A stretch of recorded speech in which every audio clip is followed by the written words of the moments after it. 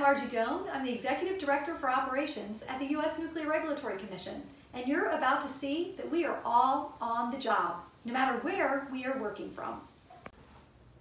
Hi, I'm Judith Weaver, and I'm an allegation coordinator at the NRC, and I'm on the job in Dallas, Texas.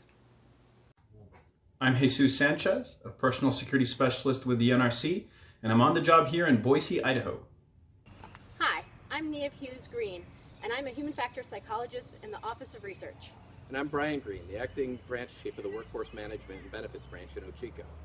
And we're on the job in Rockville, Maryland. Hi, I'm Brandon Atkins. I'm a senior inspector with the NRC. My primary responsibility is to perform inspections at fuel facilities located throughout the country.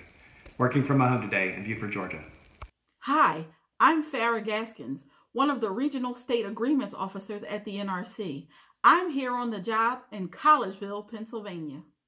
Hi, I'm Marlena Dole, a project manager for low-level waste at the NRC, and I'm on the job here in snowy Rapid City, South Dakota. Hi, my name is Brian Lynn. I'm a headquarters operations officer. I am working out of Rockville, Maryland.